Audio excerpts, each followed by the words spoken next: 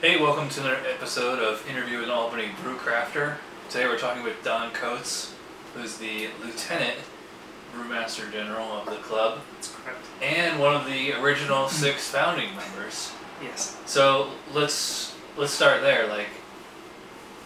Can you give us the origin of how Albany Brew Crafters came to be? I can.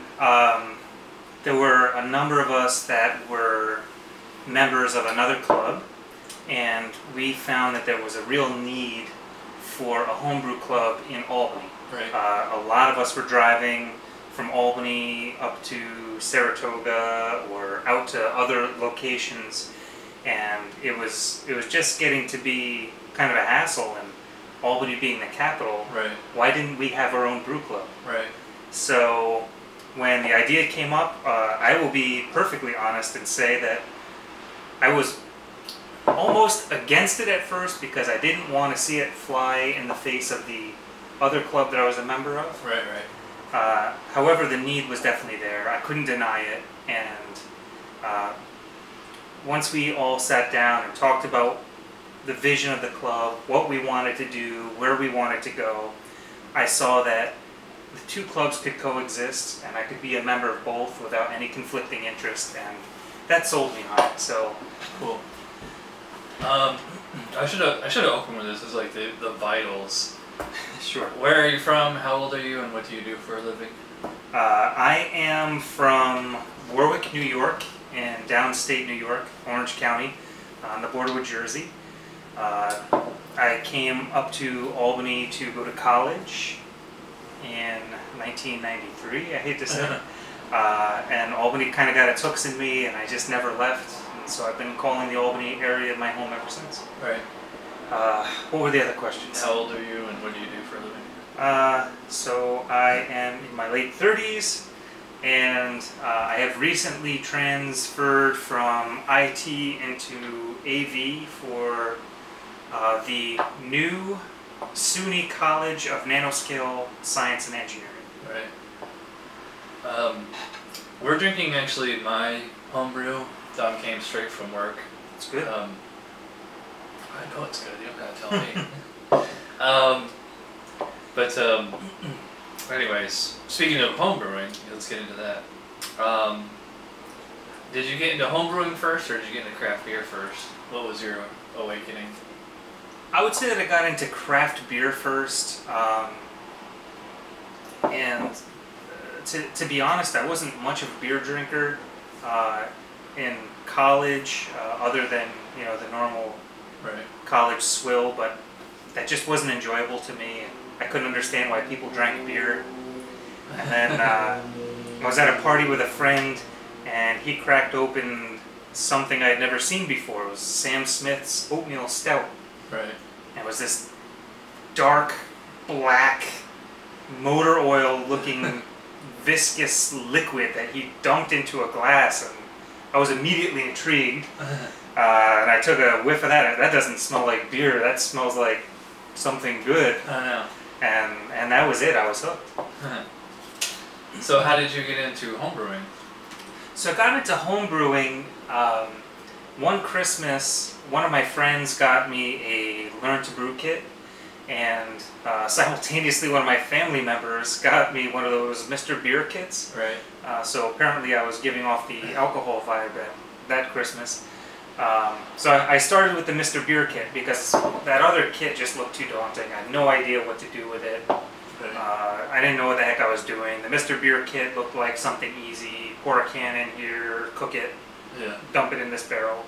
And that was it. That was my first experience with homebrew. What year was that? That was probably 1999. Okay. So so you're going on like 14 years now. Cool.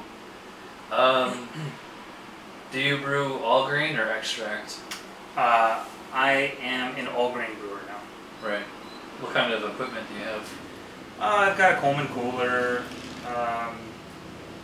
my Bayou propane burner, just a very simple setup to make things as uncomplicated as possible. Right. So do you brew inside or outside? I mostly brew outside. I typically will brew in my garage. I'm having any problems with wind. Right. But mostly outside. Cool. Now, do you come up with recipes yourself? I do. Mostly they're slight evolutions off of something else that I've either done before or off of a recipe that I've seen and maybe tried. I almost never brew the same thing twice. Right. I would rather, I've never brewed that perfect beer. So until I do that, I'm going to keep tweaking and I'm going to keep playing until I do. Now, do you keg or bottle? Or Both. Both. Yeah. I keg mostly because I like to force carb and it's just so much easier than bottling. Yeah. But when I have things that I want to give away as gifts or anything that I can age, for example, the barrel project that we're working on. Right. We've got this giant, 55-gallon barrel full of Russian Imperial Stout, and my portion is 7 gallons or whatever it is. Right. I'm going to bottle that.